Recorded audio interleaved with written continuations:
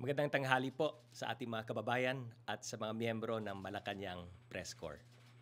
The President started the week by joining his counterparts from the Association of Southeast Asian Nations, ASEAN, and the People's Republic of China in a productive discussion at the ASEAN-China Special Summit to commemorate the 30th anniversary of dialogue relations. Here are some of the highlights. Number one, the President acknowledged China's timely assistance to ASEAN's COVID-19 pandemic response efforts, highlighting that China is the first dialogue partner that ASEAN engaged when COVID-19 broke out, and among the first to provide vaccines when these were scarce. Number two, the President welcomed China's ratification of the Regional Comprehensive Economic Partnership Agreement, underscoring that enhanced multilateralism and connectivity will be the drivers of inclusive and comprehensive recovery. Number three, the President reiterated the call for urgent climate action by supporting the work of the ASEAN Center for Biodiversity hosted by the Philippines.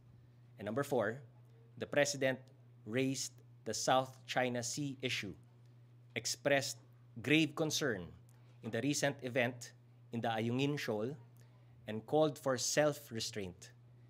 He likewise told China to remain committed to the conclusion of an effective and substantive code of conduct in the South China Sea. Kaugnay sa issue ng Ayungin Shoal, dumating na ang resupply boats sa Ayungin Shoal at nakarating na sa BRP Sierra Madre ngayong tanghali. Samantala, nagsimula na kahapon, November 22, ang rollout ng booster shots sa A2 o mga senior citizens at additional shots para naman sa A3 o yung may mga immunocompromised. Kasama sa A3 o mga immunocompromised ay ang may roong immunodeficiency state, may HIV virus, active cancer or malignancy, transplant recipients at mga pasyenteng nasa immunosuppressives. Paalala lamang po, hindi pa po nire-rekomenda ang additional or booster doses sa general population. Mamaya ay makakasama natin si FDA Director General Eric Domingo para ipaliwanag sa atin ang mga detalye nitong panuntunan. Sa usaping bakuna, dumating kaninang umaga, November 23, ang 682,360 doses ng Moderna vaccine na binili ng pamahalaan. Samantala, nasa halos 76.5 million ang kabuuang bilang ng doses ng bakuna na naiturok sa buong Pilipinas as of November 22, 2021, ayon sa National COVID-19 Vaccination Dashboard. Sa bilang na ito, nasa 43.88% or almost 33.8 million na ang fully vaccinated. Habang sa Metro Manila ay higit 100% or 10.3 million na ang nakatanggap ng first dose, samantalang 94.04% o mahigit 9.1 million na ang fully vaccinated. Sa COVID-19 update naman po, nasa 984 ang mga bagong kaso ayon sa datos ng DOH na may petsang November 22, 2021. Ang kabuuang bilang ng mga aktibong kaso sa kauna-unahang pagkakataon ngayong 2021 ay mas mababa na sa 20,000. Ito na ang pinakamababa since June 18, 2020. Ang 2.8% positivity rate naman ang pangalawang pinakamababa mula nang naging available ang testing data noong April 2020. Kung matatandaan po natin, March 2020 ang kauna-unahang kaso ng local transmission ng COVID-19 sa bansa. Nasa 97.6% naman ang porsyento ng gumaling. Ibig sabihin, nasa mahigit 2.7 million ang gumaling. Habang nasa 1.67% ang ating fatality rate. Malungkot naming binabalita sa inyo na kahapon ay nagtala tayo ng 218 sa bilang ng mga binawian ng buhay dahil sa COVID-19. Suma total ay mayroon na tayong 47,288 COVID deaths. Below 40% pa rin ang ating hospital care utilization rate. Sa buong Pilipinas, nasa 32% ang ICU bed utilization, 31% naman ang sa Metro Manila. 27% naman ang utilized isolation beds sa buong Pilipinas. Sa Metro Manila, ito ay nasa 24%. Samantala, 17% ang utilized ward beds, 23% naman dito sa Metro Manila. Pagdating naman sa ventilators, ang utilized sa buong Pilipinas ay nasa 18%, 20% naman sa buong Metro Manila. Gayunpaman, bumababa man ang bilang ng mga numero kaugnay sa pandemya, patuloy po ang ating paalala sa ating mga kababayan. Sumunod sa mask, hugas, iwas, at magpa-bakuna. Isa pang mahalagang update, ininspeksyon kahapon ni Pangulong Duterte ang mga proyekto sa lungsod ng General Santos. Sa General Santos Airport, personal na ininspeksyon ng Pangulo ang pinalawak at mas pinaayos na passenger terminal building, ang mga modernong navigational aids at ang pinatayong CAAP administration building. Kung dati ay nasa 800,000 passengers ang kayang ma-accommodate ng passenger terminal building sa isang taon, ang pasilidad ay kaya na ngayong mag-accommodate ng 2 milyong pasahero kada taon. Ininspeksyon din ng Pangulo ang katatapos lamang na Port Operations Building Amenity Complex ng Port of General Santos sa Macar Wharf. Kung noon ay siksikan, makipot, mainit at lumang-luma ang transit shed at warehouse ng Pantalan, ngayon ay moderno, mas malawak at mas maganda na ito. Nasa 3,000 square meters na ang Port Operations Building Amenity Complex. Aabot sa 1,300 na malalaking barko kada taon ang kayang i-accommodate ng Port of General Santos. Samantala, nalagdaan na ang Memorandum Order number 57 kung saan inaatasan ang pagsusumite ng Citizens Charter ng bawat ahensya ng gobyerno kasama na ang state universities and colleges at mga local government units. Ito ay bilang pagtalima sa Ease of Doing Business and Efficient Government Service Delivery Act. Pagkatapos ng briefing na ito ay bibigyan namin ng kopya ang MPC. Ngayong araw, inaalala natin ang mga naging biktima ng Maguindanao Massacre. Kung inyong matatandaan, sa ilalim ng kasalukuyang administrasyon, nakamit natin ang katarungan para sa mga biktima ng naturang kaso. Pagkatapos matulan ang mga napatunayang may sala noong 2019. Patuloy po nating sinusulong ang kalayaan sa pamamahayag. Maraming salamat po. I now turn you over to FDA Director General Eric Domingo via Zoom para ipaliwanag ang booster shots or additional vaccine doses. Ay, magandang tanghali, Sec. Karlo, sa press court sa inyo po lahat. Magbigay lang po ako ng konting updates on the booster ng ating pong mga bakuna, pagbabakuna ng additional shots na naumpisahan na rin po nung Friday. And just to give you an idea kung ano po ba itong mga tinatawag na booster shots, gusto ko lang po munang paalala ulit na as of now, lahat po ng bakuna ginagamit sa Pilipinas are still under emergency use authorization. Wala pa pong nag-a-apply sa atin ng full approval. Ang siguro mauuna yung pong Pfizer na nag-apply na sa Amerika, pero dito sa atin ay hinahanda pa rin daw nila yung kanilang application, hindi lang sa Pilipinas kundi sa ibang bansa. And we have other vaccines that are being used under EUA. Ang pinakawaling pong nabigyan namin ng EUA ay yung Covovax. Ito po yung counterpart na Novavax naman sa Amerika. Sa India, sa Serum Institute of India, Covovax po ang kanyang pangalan. Ngayon, pag naglabas po kami ng emergency use authorization, very, very specific po lahat yun, kung saan siyang factory ginawa, kung ano yung good manufacturing practice certification ng company na yon, kung anong edad siya ginagamit, at saka kung ano ang interval ng doses at kung ilang doses. So every time magkakaroon ng pagbabago, halimbawa sa age group, halimbawa sa pagdadagdag ng bakuna ng pangatlo, kailangan pong mag-apply sa FDA ng variation doon sa kanilang emergency use authorization. At kailangan magsasubmit sila, of course, ng scientific evidence to support that amendment. In the case of additional doses or booster vaccine doses, ang nag-apply po for variation ay ang Pfizer na nag-apply ng variation para magdagdag ng pangatlong dose doon sa kanilang bakuna mismo. Yung AstraZeneca, nag-apply din po yan ng additional third dose para po doon sa kanilang bakuna rin, kaya po homologous ang tawag natin dyan dahil pareho. Ang Sinovac, nag-apply din po siya ng third dose, same vaccine, at ganoon din po ang Sputnik.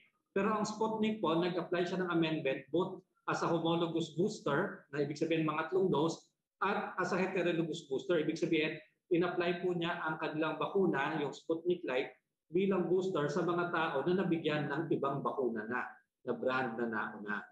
At the same time, ang Department of Health at ang Health Technology Assessment Council, binigyan sila ng rekomendasyon at in-apply din po yon ng amendment ng Department of Health sa FDA. Yung mga iba-iba naman pong heterologous vaccine combinations.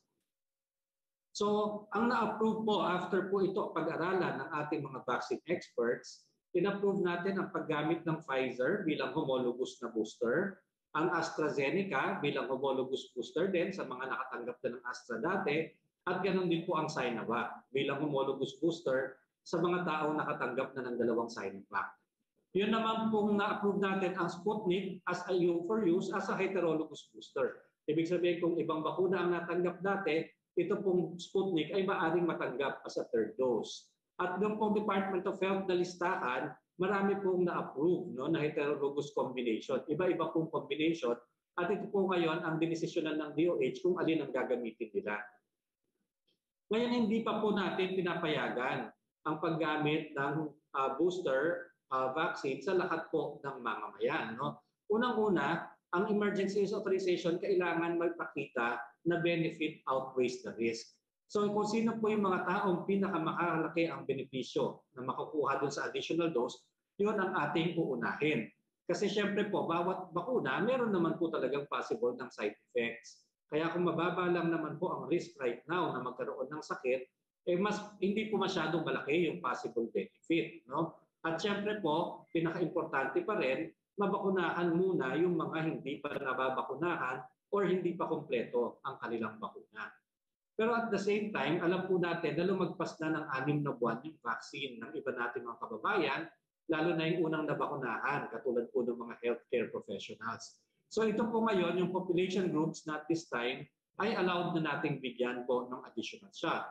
Number 1, yung pong healthcare professionals, yung po mga nagtatrabaho sa mga ospital, 18 years and above, who have frequent exposure to COVID-19. Sila po kailangan natin bakunahan kasi sila po yung laging exposed araw-araw, gumagamot po sila ng may COVID. Pangalawa, ito po ang tamang panahon dahil talagang sila mga 6, 7, 8 months na ang kanilang completion ng kanilang dose at habang kaunti ang cases natin ng COVID na inaalagaan, ngayon natin sila gustong bigyan ng bakuna. Kasi in case magkaroon man po ng mga surge uli sa darating na taon, halimbawa, or the next few years, gusto natin siyempre yung health workforce natin malakas yan. Hindi dapat sila nagkakasakit.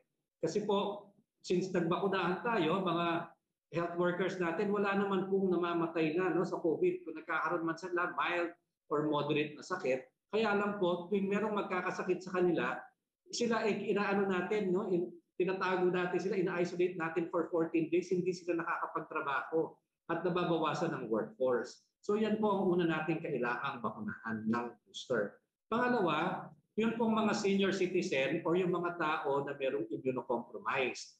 Kasi yun pong ibang matatanda na at yung immunocompromised, after makatanggap po sila ng kanilang second dose, baka hindi po kasing taas yung immune reaction na nagkakaroon sa katawan nila compared, for example, sa 30 years old o 40 years old na malusog.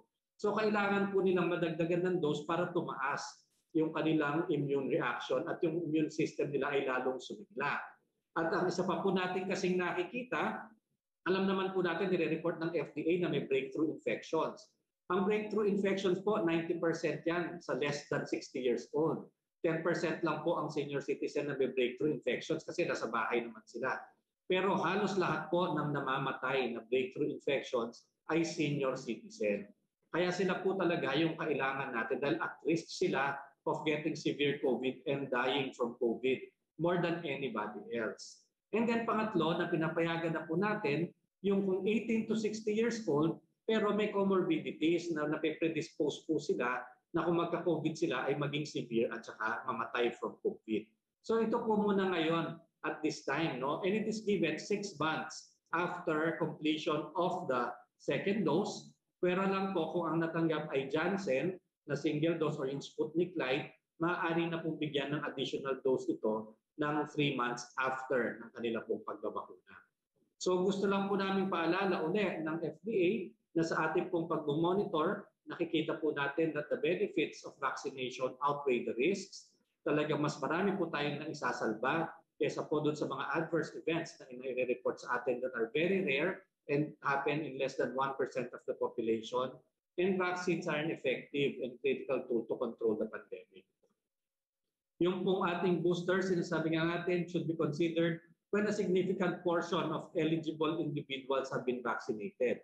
So kapag po mas marami na ang nababakunahan, siguro po maaari na rin tayong mag-start doon sa general public. Ano? Pero depende pa po sa pag-aaral natin at sa informasyon kung makikita na talaga the benefit outweighs the risk. And since marami pa po tayong nakukuha na informasyon araw-araw, hindi lang po dito sa Pilipinas experience natin, kundi sa mga pag-aaral at saka sa experience sa ibang bansa, nalalaman po natin that the recommendation may change as more data becomes available. Araw-araw po may bagong mga scientific evidence that we take into consideration para po mabago ang ating mga rekomendasyon.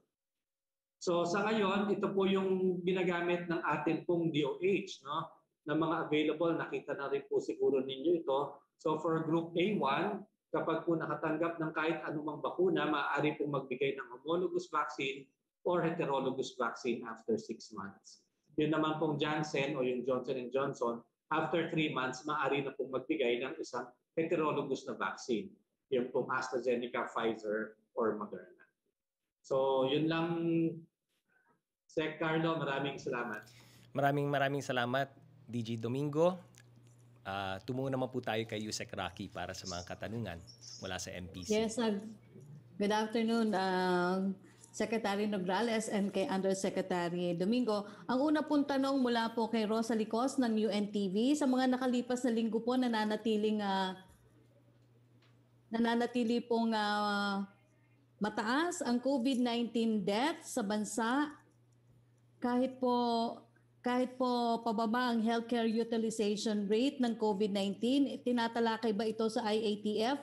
Ano ang masasabi sa kasalukuyang clinical management ng severe critical COVID-19 patients sa bansa? Mas marami na available treatment ngayon. Bakit hindi pa rin natin ma-improve ang management ng critical illness sa COVID-19?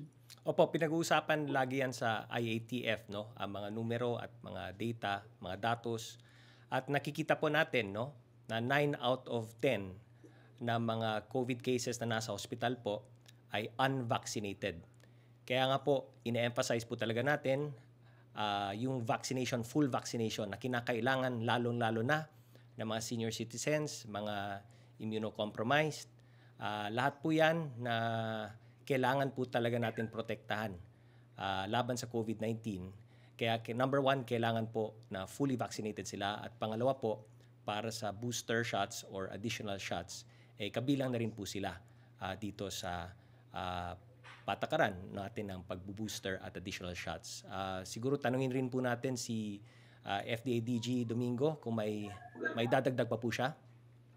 Oo, Sec. Karlo, Yusek Rocky, no?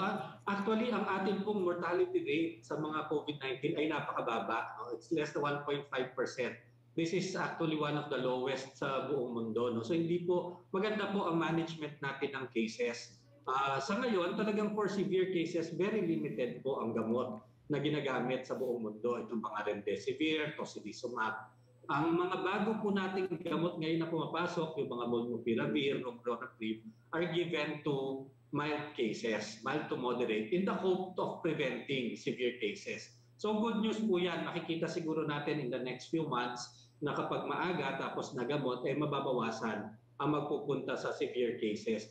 Pero kaya lang po siguro napapansin ninyo ngayon, medyo mataas minsan yung mga deaths na nire-report. Kasi marami dito, alam po ni Sec. Karlo, mga backlogs, mga ngayon lamang nako-confirm, kaya po ngayong nire-report. Hindi po ibig sabihin na namatay po iyan within the last few days. No? Maaari pong dati pa yan, pero ngayon lang po kasi nare-report at nabibigyan. Opo. Sunod pong tanong ay mula kay Vic Sumintak. Can we get daw po Palace reaction regarding Senator and Presidential Candidate Ping Lacson's personal visit in Pag-asa Island, West Philippine Sea at nagtanim ng Philippine flag doon? Well, bilang senador, malaya naman po niyang gawin yan dahil kasama naman po yan sa territory ng Pilipinas. Opo.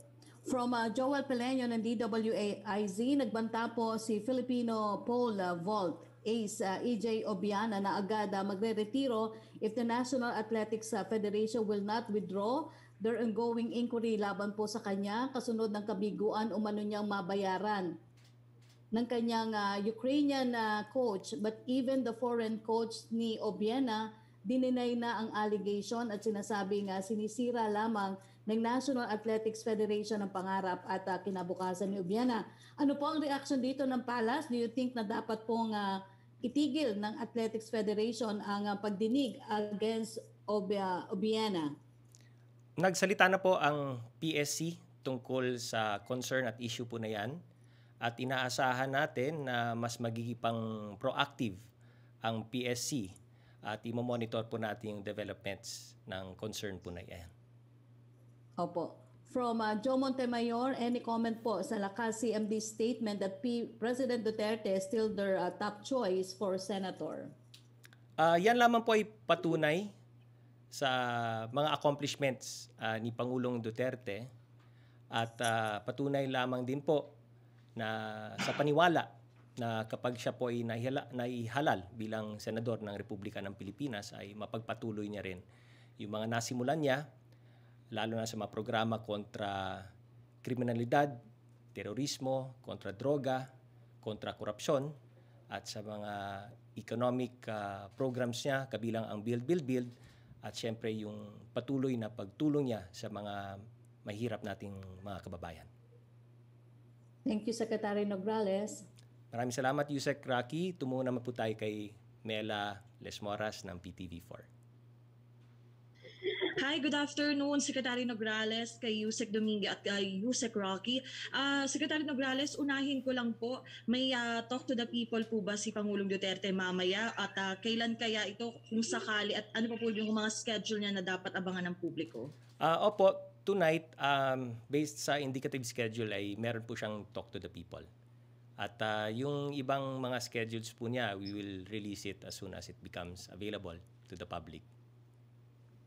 Opo. And Secretary Nograles, tungkol lang po sa National Vaccination Days, just for the record, holiday, idideklara na po ba officially holiday ito? Or ito po yung magiging special working days itong 29 at December 1? At paano po ba yung magiging participation ni Pangulong Duterte dito? Mag-iikot po ba siya sa mga vaccination sites o kaya naman would he set as an example by taking booster shot publicly? Yung issuance po tungkol dito, abangan na lang po natin. But at the soonest possible time, pag in-issue na po yung from Malacañang, i-announce po natin agad. No? With regards sa participation ng iba't ibang mga miyembro ng gabinete, meron pong mga invitations na binigay sa selected cabinet members para dun sa kick-off na gaganapin sa November 29. At yung iba pa mga dates ay meron pong in charge dyan. Tungkol naman din po dun sa kay Pangulo, kung yung tanong mo kung mag-booster ba or additional shot siya, ay... Opo, and kung mag-iikot po siya rin. Yung pag-iikot niya, abangan na lang po natin kung ano yung magiging ang lalabas no doon sa kanyang schedule at appointments office, at yung kung tatanggap ba siya isa sa publiko ba ang additional or booster shots, ay that's actually between the president and his personal physician. So abangan na lang po natin kung anong maging advice ng kanyang personal physician. Opo. Secretary Nograles, just a quick follow-up. Sa isang panayam po kasi ni Secretary Galvez, nabanggit niya na magiging special working days yung 29 and 1. So as of now, habang wala pa yung order mula kay Pangulong Duterte, tama po, abangan pa rin natin kung ano yung mangyayari. Yan po yung recommendation, at kanya nga po yan ay nire-recommenda ay para naman po yung mga kailangan magpabakuna ay meron po silang, kumbaga, mabibigyan sila ng pahintulot at permiso ng kanilang mga employer na magpabakuna on those days. Kaya ang naisip is special working holidays. Yung hindi naman kailangan magpabakuna dahil tapos na at hindi naman kasama dun sa kailangan magpabakuna ay makapagtrabaho para naman umandar ang ating ekonomiya. Alam niyo naman na napaka-importante po ng fourth quarter para sa ating economic growth. So, yun po yung naging recommendation. Abangan na lang po natin ano yung ilalabas na issuance mula sa Malacañang. Opo, at panghuli na lamang po, Secretary Nograles, kasi kahapon nga ay PRRD slams China's acts in Ayungin. At sinabi ito ni Pangulong Duterte mismo sa harap ni Chinese President Xi Jinping. May impormasyon po ba tayo kung ano yung naging reaksyon ni President Xi? At nagkaroon po ba siya ng message of assurance or apology sa harap din ng naging ASEAN-China Special Summit? I-refer na lang po siguro natin sa DFA kung meron bang naging reaksyon. But to my knowledge, hindi pa po nakarating sa amin ang any information tungkol dyan. Okay. Maraming salamat po, Secretary Galvez, at kay Yusek Domingo, Yusek Rock. Salamat, Mela. Salamat din kay Secretary Galvez. Yusek Rocky. Secretary Nograles, ang tanong po mula kay Joe Montemayor ay nasagot niyo na po yung tungkol sa posibleng booster shot ni Presidente at kung anong brand. Yung tanong po ni Tuesday New, pareho sila ng tanong ni Evelyn Quiroz ng Filipino Mirror, ay nasagot niyo na rin, requesting po ng EO para po sa special working holidays sa November 29 to December 1st. Tanong po ni Neil Jerome Morales ng Reuters, Maria Reza's lawyers, including Amal Clooney, in a news conference today urged the government to drop state cases against Reza to show the world that it respects human right as the world will be watching the Nobel Peace Prize ceremony. The government has a few months to go, and it can still show the world that the Philippines is a big beacon of democracy and liberty. May we ask for the presidential palace comment on this? Yung kaso po ay nasa korte na. At syempre, the judiciary is a co-equal branch ng executive. At nirerespeto po natin yung judiciary and our courts. At nirerespeto po natin sila, at tayo po ay malaki ang ating confidence level, syempre, at paniwala sa ating courts of law that they will do the proper thing. So, the judiciary being a co-equal branch of government, ay nirerespeto po natin sila as a co-equal branch of government. So, nasa korte na po yan. Thank you, Secretary Nograles. Let's go to Tricia Terada ng CNN. Hi, good afternoon, Sec Karlo, and to DG Eric and to Sec Rocky. Sir, first question, because there's a blast of spam job offers via text message and many tend to attribute it or to blame it doon po sa possible leak sa contact tracing data, kasi marami nagsasabi na nangyari lang itong pagsisimula ng text blast after mag-fill in ng mga contact tracing data. May directive po ba yung palasyo sa National Privacy Commission about this, and is this a cause of concern for the IATF? Yung NTC is already investigating the matter. And of course, it is also within the purview and mandate ng National Privacy Commission to also investigate the matter. So, tayo natin yung kanilang... Is this a cause of concern for the IATF na possible na leak siya, sir, Oo, from... syempre, pag privacy issue yan, it's always a cause of concern. Not only for the IATF, but for government and for the public, syempre. Kaya nandyan po yung NTC and National Privacy. They have their mandate. They know what they must do. And we will continue to monitor them in the performance of their mandates. All right, thank you very much, Sec Karlo. Sir, just one question for DG Eric, please, if you may. Yeah, hi Tricia. Hi, good afternoon, DG Eric. Sir, follow up lang po doon sa pediatric vaccination. Your assessment, I think it's parang ilang weeks na rin po siyang nag-roll out. And kailan po kaya possible masimulan yung pediatric vaccination to younger ages, like ages 4 to 11, kagaya po ng ginagawa sa US? Yeah, the last data I saw, mga 2 weeks ago, we've already had about 500,000 pediatric vaccinations, both with Pfizer mostly and some Moderna. And the adverse event monitoring is very, very low, no, less than 1%. And mga mild lang naman, no. I think the most severe was allergies. And yung merong parang pasyente, isa na bata na nag-hyperventilate, no. So far, so good, and we're still continuing with that. But like you said, it's only until 12 years old pataas. The 5 to 12-year-old vaccines, I think by Pfizer, we hope that they will be sending in their application for an EUA very soon. Nagtanong na sila, they already asked for the list of requirements, and they told us that they are completing the requirements. No? Meron lang kasi atang difference konti dun sa formulation ng vaccine for children. So it's going to be it's like a new EUA, no? Kasi medyo may bagong innovation do sa product. But other than that, ang Sinovac din, hinihintay namin na mag-submit ulit ng data nila for children na below, parang below 18 years old. They just have to complete some more data to give to our vaccine experts. And we hope to get that soon. So yun yung dalawang possible vaccines for children below 12 coming soon.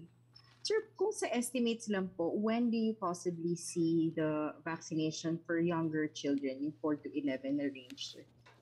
I would think before the end of the year. I'm pretty sure Pfizer is going to be ready. And the Sinovac also told us that their data is being collated and will be submitted soon. So I believe before the end of the year, we're going to have vaccines for children below 12. All right, thank you very much, DG Eric, and thank you also, Sec Karlo. Maraming salamat. Back to you, Sec Rocky, for additional questions. Yes, Secretary Nograles. From John Villaviray ng Asahi, Manila, nasagot niyo, Secretary, pero baka may madagdag lang po kayo about Ayungin Shoal.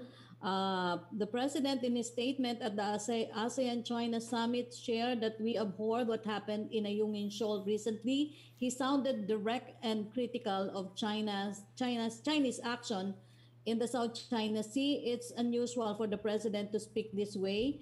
When it comes to China, what does he hope to accomplish by changing his tone so close to the end of his term?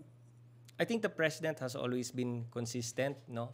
Sa UN General Assembly, sa mga ASEAN summits, lagi niyang binabalik-balikan yung UNCLOS at yung ating arbitral award. So, umabalik siya lagi doon at lagi niyang sinasabi yung importance ng peace and unity, importance of peaceful resolution ng ating disputes. So, very consistent si Pangulo dyan sa issue at concern po na yan. Opo. From Jopel Peleño of DWIC, do you think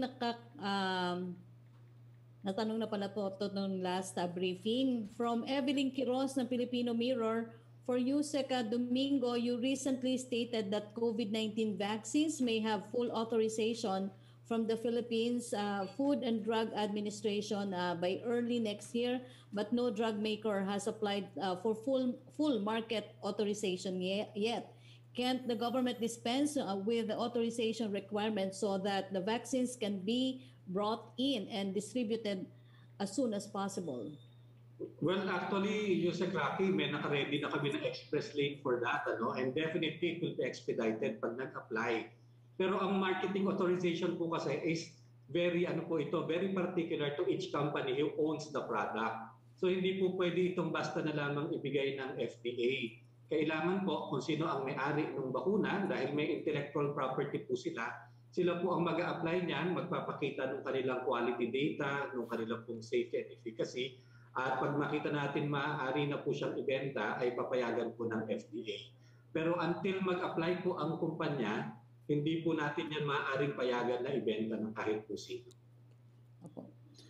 From MJ Blancaflor of Daily Tribune, the president said yesterday that the presidential aspirant he had accused of using illegal drugs eluded law enforcers since he allegedly takes drugs in exclusive places katulad sa yate or in the air.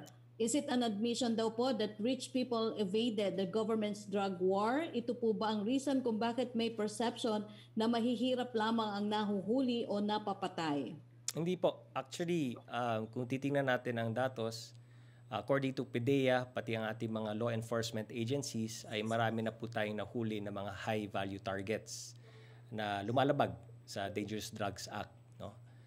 Pangalawa, ang mensahe lamang po ni Pangulo dito ay siyempre kailangan din po natin ng kooperasyon ng bawat isa, ng publiko, lalo na. So kung may nalalaman po na impormasyon ay ang patuloy na panawagan for the public to cooperate and inform our law enforcement agencies pag may nalalaman po sila. Pangatlo po, yung Philippine National Police natin has already issued a statement that they're already conducting a fact-finding investigation regarding the matter. Opo. Ang second question po niya, after the president called the presidential aspirant Bongbong Marcos lazy and spoiled, Mayor Sara asked her supporters in Tagum City to protect her running mate from criticism. Does it show a widening rift between the president and his eldest daughter? They belong to different political parties. At syempre, as with any different political parties, meron mga common candidates at meron mga candidates na sinusuportahan for other positions, no? Ang either party. So, in a political exercise like the elections, ay normal po na magkaroon ng ganyan, no? Pagkakaiba ng sinusuportahang mga kandidato. Opo. Ang third question po niya, will there be a last-ditch effort on the part of the ruling PDP Laban to reach out to Mayor Sara and ask her to support your presidential bet instead of Mr. Marcos? Is the party pessimistic na magbabago pa ang isip ni Mayor Sara? Sa pagkakaalam ko po, ang PDP Laban ay magkakaroon ng isang National Council meeting na gaganapin few weeks from now. So maaring pag-usapan po ng partido ang concern or issue po na yan or ang question po na yan. Opo.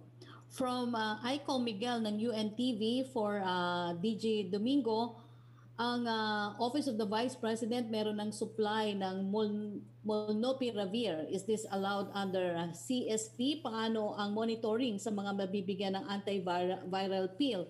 Ilan na ang hospital na may CSP at may pending application for molnupiravir? Similar question po with Red Mendoza ng Manila Times. Yeah. As of now, yung sa Kraki, no, Red tsaka Aiko, meron na tayong 89 hospitals na merong compassionate special permit for molnupiravir. And I believe there are 3 importers that are supplying the hospitals na mga licensee galing sa mga suppliers na manufacturers na licensee ng MSD, no? Yung nabasa ko naman yung sa news kanina, yung kay yung sa OVP, I think they are partnering with the hospitals, itong Qualimed. At itong Qualimed Hospital, meron naman sila, kasama sila sa listahan ng mga ospital na may compassionate special permit. So they just have to follow yung ating regulations na of course, kailangan ililista nila yung mga pasyente na pagbibigyan nila at i-report nila sa FDA yung utilization and outcome ng mga pasyenteng nabigyan ng gamot na ito. Opo. From ang follow-up po ni Red Mendoza ng Manila Times para kay DJ Domingo, legal ba ito and allow ba ito under the terms of the CSP? Hindi ba maaaring ikapahamak ng mga patient na ang mga doktor ay magbibigay lang ng prescription and i-dispense ang molnupiravir nang walang monitoring?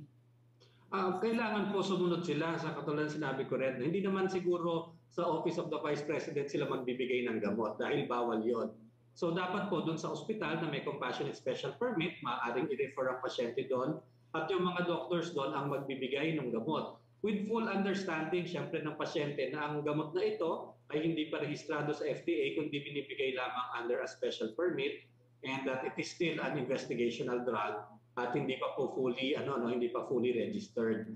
Pagkatapos po noon, kailangan nire-report ng ospital at ng doktor sa amin kung kanino binigay at saka kung ano po ang naging outcome, kung gumaling ba or hindi, halimbawa ang mga pasyente ito. Thank you po. Secretary Nograles, from Jerome Aning ng PDI, is the President's information on the presidential candidate who is taking cocaine current or past information? Yesterday daw po in Jensen, the President said the candidate was using cocaine. In his second speech in Mindoro last Friday, he said he knew about it when he was mayor. If the President's information is current, should the President just ask the police to conduct a tokhang visit on the candidate and urge him to undergo drug rehabilitation? Gaya ng nabanggit ko kanina, it is now undergoing fact-finding investigation ng Philippine National Police in coordination with the PIDEA. Opo. Second question po niya, last week in your briefing, you said the President's information on the candidate who is taking cocaine may have come from intel reports. However, in 2 of his 3 previous speeches, the President kept saying, itanong nyo sa mga mayayaman. Does the President have direct knowledge about this candidate taking cocaine? Because if he does, can he just order the police to file a case? Opo, kasama naman po yan sa fact-finding na investigation na ginagawa ng PNP at with the support ng PIDEA. At tandaan po natin na marami sa mga naging successful na operations ng PIDEA at ng ating law enforcement agencies ay dahil po sa kooperasyon din po ng publiko, mga informants, those citizens who cooperate and who provide information, necessary information to our PIDEA agents and our Philippine National Police. So nandun pa rin yung ating panawagan sa publiko, at ang PIDEA has always emphasized na meron silang hotline, even through social media, kung saan pwede makipag-ugnayan ang publiko kung may nalalaman silang any information about anyone who are violating the dangerous drugs law. So walang pinipilian at lahat naman po ng information na pwedeng i-provide ng public is welcome to our law enforcement agencies. Opo, ang third question po niya, yesterday daw po in Jensen, the President said rich people snort cocaine habang sila ay nasa kanilang mga yate. How can this loophole in the war on drugs be addressed by the government? What if yung yate po ay nasa international waters? Can a person be charged and prosecuted criminally if he takes illegal drugs on a yacht and that a yacht is on international waters or high seas? Ang law enforcement agencies natin, pati ang DOJ, know how to handle cases like this, So sa pagkakaalam ko bilang abogado, pag registered sa Pilipinas, at nasa international seas ang vessel, ay yung laws of the Philippines will apply. Pag foreign vessel naman sa international seas, yung jurisdiction ng Philippines wala doon. Pero pag registered sa Pilipinas at nasa international seas, nasa jurisdiction po ng Philippines. So alam na po ng ating mga law enforcement agencies and DOJ what particular international laws. Plus, we can also always get the help and cooperation also of our partners in the international community, in terms of enforcing enforcing our anti-drugs law. From Jopel Peleño of DWIC, sumalang na po sa voluntary drug test sa Philippine Drug Enforcement Agency o PIDEA sina Presidential Aspirant Senator Lacson and Vice Presidential Senator Soto para po magsilbing halimbawa daw po sa iba pang kandidato for this coming 2022 elections. Kapwa negatibo ang resulta ng kanilang drug test. Do you think na dapat na rin pong sumunod dito ang lahat ng presidential at vice presidential candidates upang mapatunayan na walang katotohanan na naging pahayag ni Pangulong Duterte na may presidential aspirant na gumagamit ng cocaine? Similar question po ni Vic Sumintak ng Net25 at ni Kylie Atienza ng Business World. Opo, again, that's voluntary. even if hindi siya kasama sa mga requirements for candidates, whether presidential, vice presidential, senator, or kung anumang posisyon, it's purely voluntary at nasa kanila po yun. Kung magpa-voluntary drug test sila para isa publiko na sila ay drug-free, then it's entirely up to these candidates po. Opo. From Ace Romero ng Philippine Star, reaction po ng the camp of former Senator Marcos issued a statement stating that he tested negative for cocaine use. Opo. Yes. Statement daw po. Like I said, it's voluntary for any presidential candidate, vice presidential candidate, senatorial candidate, or any candidate for that matter to undergo voluntary drug test at isa publiko po. Opo, yung ang tanong po ni Ace Romero, negative, nag-issue daw po ang statement yung camp ng former Senator Marcos. He tested negative for cocaine use. Yes. Sorry, Yusek Rocky, that's a statement and they're asking for reaction po. Opo. Like I said, it's purely voluntary. It's up to the candidate. If he wants to take a drug test and release it to the public, then voluntary po yan. Opo. Opo. Sunod pong tanong, maari na po kayang mapagbigyan ng hiling ng ilang pribadong eskwelahan na miyembro ng Coordinating Council of Private Educational Association of the Philippines o COCOPEA na mapabilang o makasama sa pilot testing ng face-to-face classes lalo na ngayong tuloy-tuloy na po ang pagbaba ng COVID-19 cases sa bansa. Opo, sa pagkakaalam ko ay nag-uusap at nakikipag-ugnayan na rin po yung COCOPEA with DepEd. Nagkaroon na po sila ng mga initial meetings at they're finalizing. Alam ko may mga guidelines ang DepEd. Na-communicate na po yun sa COCOPEA for them to follow. And if they follow all the guidelines, then DepEd will grant them the permission to conduct face-to-face classes. So meron na po silang coordination efforts na ginagawa. Opo. From Ivan Mayrina ng GMA News, what actions will the palace take on PCOO officials, specifically Mr. Dominic Tahon, who were censured by the Senate after they were caught drinking alcohol and exhibited improper behavior while budget deliberations were ongoing? Similar questions with Lanes Capanti of GMA News Online. We refer the matter to the head of agency, and we are confident that the head of agency will take the necessary actions. Opo. From ang second pong tanong ni Ivan Mayrina, does the President continue to support Pastor Apollo Kibuloy? Will the President allow his extradition to the U.S. should the U.S. formally request it? As a lawyer and as a former prosecutor and the chief executive of the country, he will execute the laws accordingly. Opo. Sir, may follow-up lang po si Salarina Monte ng NHK.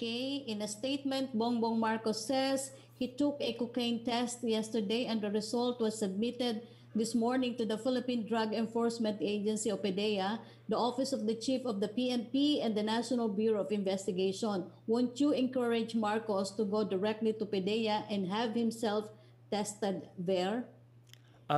As I mentioned, this is really a purely voluntary act for any candidate in whatsoever position. So it's really up to them how they would want to conduct their voluntary drug test and if they want to submit it to the public. Nasa kanila po yun. From Pia Gutierrez ng ABS-CBN for DJ Domingo, is Molnupiravir already available in the market? Magkano po ito? May mga napabalita ng nag-order ng gamot na ito bago pa man daw po magkaroon ng EUA. Illegal ba ito? Hindi naman po. No? It's not yet out in the market. Meaning hindi pa po ito mabibili sa mga butika ng kahit sino. Pero even before the EUA, there are now 89 hospitals have gotten a compassionate special permit from the FDA. So pag ganun po, maaari nang import ito. Yun lang, under strict control lamang po. They just have to report to FDA on the utilization of the products. Opo. from Vance Fernandez, Secretary Nograles, with the latest daw pong illegal incursion of Chinese Coast Guard in Philippines territory resulting in a water cannon attack on Philippine supply boats heading to resupply Philippine forces in the area. Why did the supply ships have no escort, and where the nearest units of the PCG or Philippine Navy? Yung pagpadala po ng resupply boats at ang pagdating po nila doon without any escorts is just a testament and proof that we can peacefully supply and resupply our Filipino citizens there. Opo, is this being seen daw po as an act of aggression against our military security forces? Nagsalita na po si Pangulong Duterte tungkol sa issue na yan, and the DFA has already released a statement with regard to that issue and concern. And our resupply boats have already reached Ayungin Shoal. Opo, yung third question niya, yan na nga po sinagot niya ng Secretary Nograles. Tanong po ni Pia Gutierrez, reaction daw po sa statement ng Malacañang saying that President Duterte's statement denouncing the recent water cannon incident in the West Philippine Sea is too little, too late, and that it is under the Duterte's administration that China has intensified its militarization and aggression in the West Philippine Sea.